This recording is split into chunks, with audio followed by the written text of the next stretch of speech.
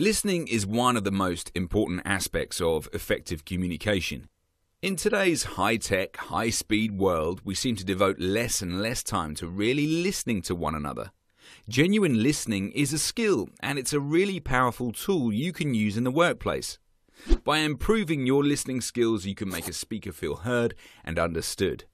This helps build stronger, deeper connections between you and your colleagues. A good listener creates a workplace environment where everyone feels safe to express ideas, opinions, and feelings. They can creatively solve problems in partnership, and they can save time, avoiding conflict and misunderstandings. They can also help relieve negative emotions. When a person feels that he or she has been truly heard, it can help calm them and allow for understanding or problem solving to begin. There are 4 key skills which you can learn to unlock the power of effective listening. Number 1, focus fully on the speaker. You need to really concentrate on the person speaking and pay special attention to their body language and other non-verbal cues. If you start to daydream, doodle, or check social media, then you're certain to miss non-verbal cues in the conversation. Okay, some speakers can be really boring, so if you're finding it hard to concentrate, try repeating their words over in your head. It will reinforce their message and help you stay focused. Number 2, avoid interrupting. It's very common for people to interrupt one another when communicating. Have you ever been speaking with a colleague or manager and it seems no matter what you do, you keep getting interrupted?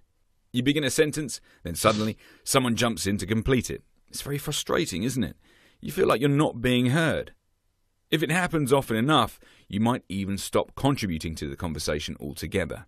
Furthermore, you decide the person interrupting you is rude and your relationship is damaged forever. So, why do people do it?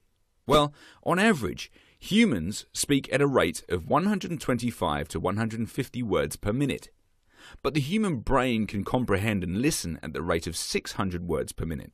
This means that our minds are underutilized when listening to others. We therefore struggle to keep our minds on topic. You might hear 1 or 2 phrases of the conversation and jump ahead to a solution or share a previous experience. Our boredom can inadvertently create a separate conversation. There are simple tricks you can practice to interrupt your interrupting behavior. For example, try to close your mouth whilst listening. People often open their mouths to signal to the other person that they are ready to talk. When in a conversation, imagine a drop of glue on your lip. Focusing on keeping your mouth closed will stop you interrupting someone. Another tip is to make a note during the conversation. We now know that our brains operate much faster than others can speak, so it's natural that we have ideas we don't want to lose, and this can lead you to interrupt someone. To combat this urge and avoid losing the idea, write it down. Continue to listen, but make a note of the points you want to make when it's your turn to talk. Finally, try to change your focus. Think about listening more than talking. Simply change your goal for the conversation to listen more than you speak. This change in focus can have a drastic impact on your success in curbing your interruption habit. Chances are one of the points we just covered speaks to you directly. Focus on that method and use it in your very next conversation. Number 3, avoid seeming judgmental. In order to communicate effectively with someone, you don't have to like them or agree with their ideas, values, or opinions. However, you do need to set aside your judgment and withhold blame and criticism in order to fully understand a person. The most difficult communication, when successfully executed, can lead to the most unlikely and profound connection with someone. Number 4, show your interest. You need to look interested in what the other person is saying. Try to nod occasionally, smile at the person talking, and make sure your posture is open and inviting. Encourage the speaker to continue with small verbal comments like yes, right, and really.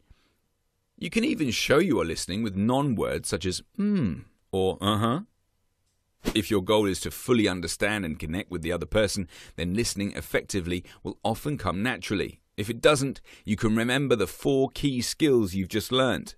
The more you practice them, the more satisfying and rewarding your interactions with others will become.